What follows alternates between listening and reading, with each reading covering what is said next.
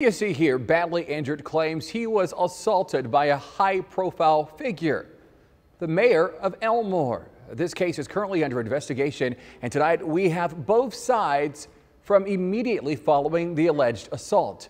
11 investigator Brian Duggar has the details. On the night of April 28th, Elmore police were called to the shop of local contractor John Kaler, who was sitting on a couch, bleeding from numerous cuts on his face. In a later interview with Ottawa County Sheriff's deputies, Kaler said Damschroder was the man to blame. So then he walked out before you.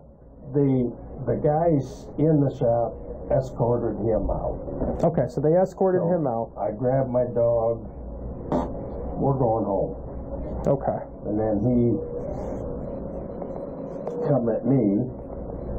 This is the end result. How we doing? Are you Matt? I am.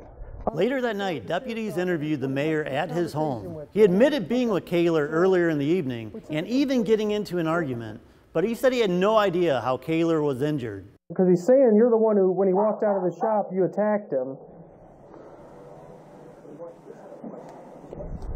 My hands don't look like I haven't attacked anyone.